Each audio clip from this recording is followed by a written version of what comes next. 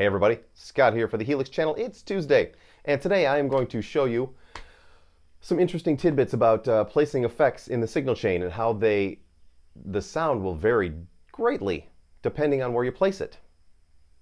So, shall we?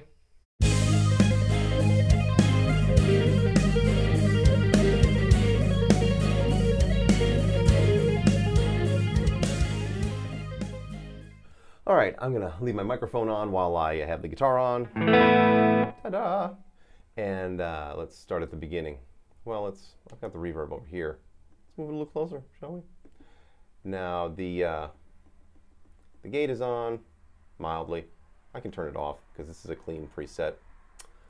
I always use the LA Studio Comp. I just love the way it sounds. It's very transparent.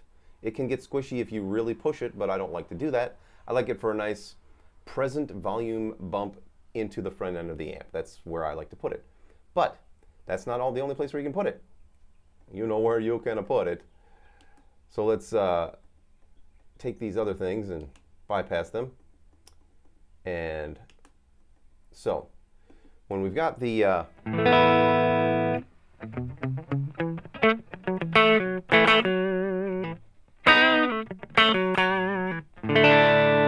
that's the compressor in front. Put the compressor right here. Put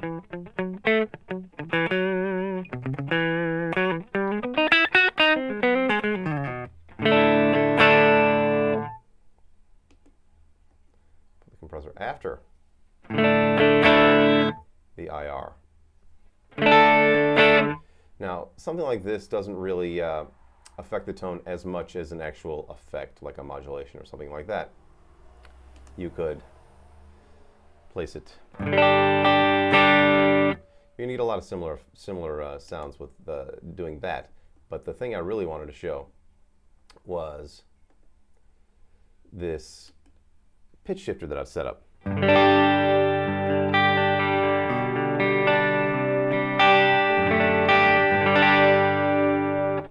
Now, it's got a 58 millisecond delay in it, but you can't really hear it when it's in this position. So let's move it to where I like to put it now, up here.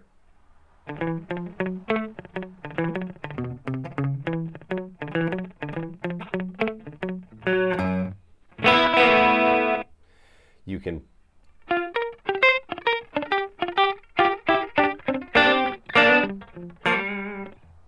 totally hear that, the delay. Moving it down here, you could still hear it, but you've got to bump up the mix. So I'll push the mix up to 50%, and now you'll be able to hear it again. So it's just good to know that the effects react differently in different positions in the signal chain. That's just the way they are. Let's take a delay, and I'll show you that example as well. Delay is also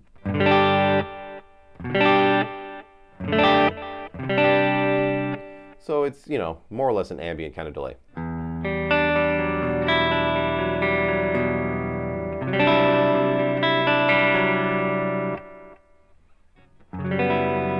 It's not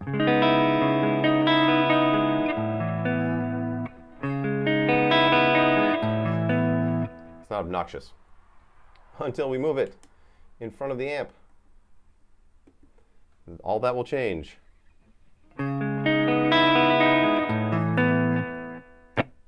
It becomes super delay. And a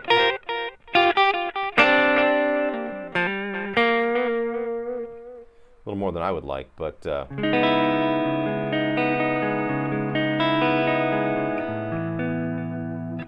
it's still useful. But it just changes drastically from there.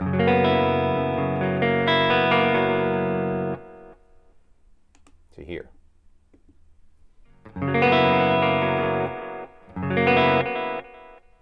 So the reverb I found to not to be as exaggerated when you move it around, but I like to keep the reverbs at the end of the signal chain anyway. and because it keeps it kind of clean.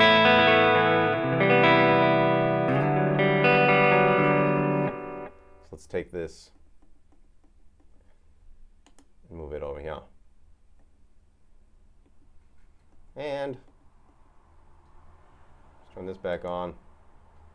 Bring the mix back down to where it was. We won't hear a delay, but we'll get some pitch shifting.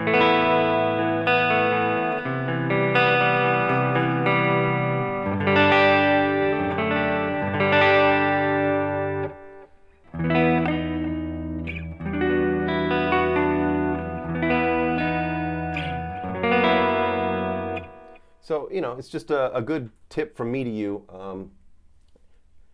Effect placement matters. Effect lives matter. So, and here's what's going on with the, I'm using a new IR. I got a new IR pack from Ownhammer last night or night before. 112 Deluxe Reverb. Oh man, it is great for clean sounds. So, I'm going to start changing some of those out. And I'm using the Huat. It is one of my go-to clean amps. It just has a nice, nice punch to it.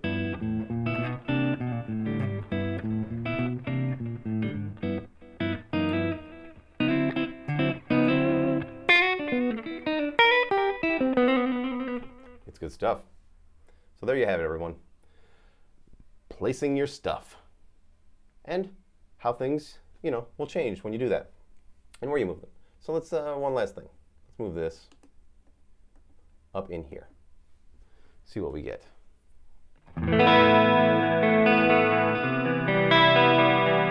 We get a much more pronounced delay effect, and the pitch shifting comes through a lot more.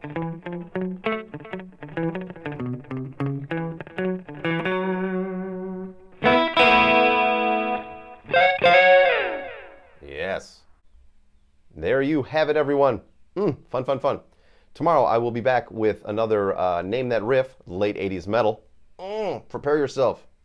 Gird your loins, ladies. So yeah, that's what's going on tomorrow. Please subscribe, share, like my videos. You can buy any of my preset packages. They're in the description. Just click the little Show More tab. They'll all show up. There's 5 of them. Very Eccentric Volume 1, Yacht Rock Volume 1, Early 80s Rock, Early 80s Hard Rock, and the 5150 amp pack. What more could you ask for? So, I will see you tomorrow. And until then, rock on.